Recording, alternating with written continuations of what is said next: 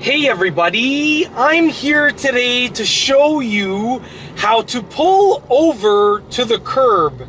It's a really simple process and I will be outlining the instructions in this driving lesson.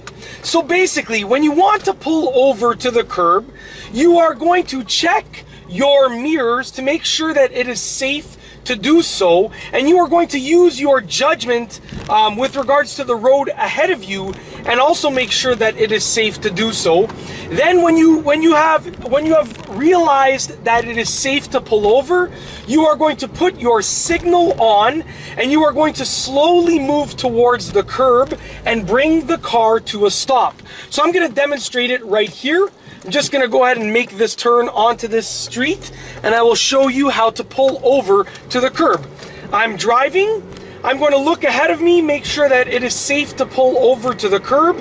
I am also going to look at my mirrors and make sure, with regards to the traffic behind me, that it is safe. I'm going to put my right signal on, move towards the curb, and slowly bring the car to a complete stop. Now, once you bring the car to a complete stop, if your car has a manual transmission, you're going to put it in neutral. If your car has an automatic transmission, you're going to put it in park. And then you are going to pull the emergency brake just like that. And that's basically it.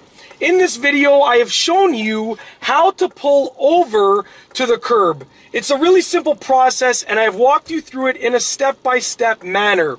And that's all I have for you today. Thanks for watching.